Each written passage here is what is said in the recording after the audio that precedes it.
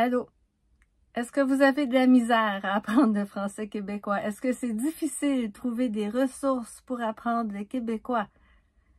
Vous avez raison, c'est difficile et est-ce que vous savez pourquoi?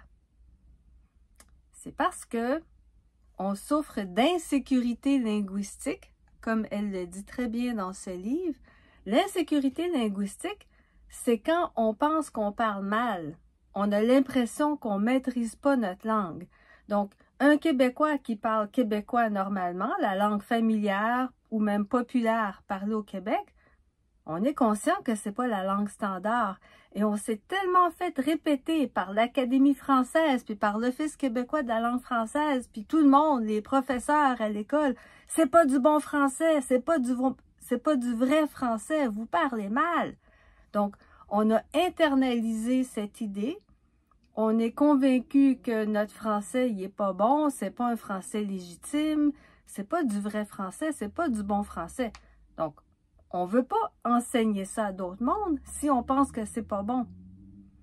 Cette semaine, j'ai rencontré une dame et quand je lui ai dit que je faisais des vidéos pour aider les gens à comprendre le québécois, elle a dit « Non, non, non, non, non, il ne faut pas faire ça, il faut leur enseigner le bon français. » J'ai dit « Madame, ils connaissent le bon français, ils ne comprennent pas les Québécois quand ils parlent. Non, non, non, c'est pas correct, il faut enseigner le bon français. » Donc, c'est ça, l'attitude qui est très, très répandue.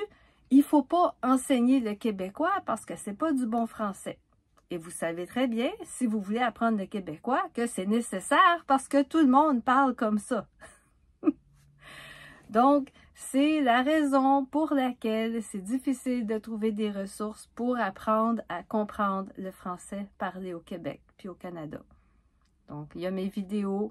Il y a quelques chaînes sur YouTube, il y a quelques livres, mais en général, l'attitude est très négative. Et si vous essayez de demander à un Québécois, qu'est-ce que tu as dit? Il va peut-être vous dire, ah, oublie ça, c'est pas un bon mot, c'est pas du vrai français, c'est pas du bon français. Donc, il faut vraiment vouloir pour apprendre le québécois.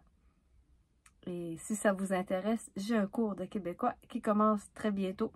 L'information est sur mon site wanderingfrench.com. Salut!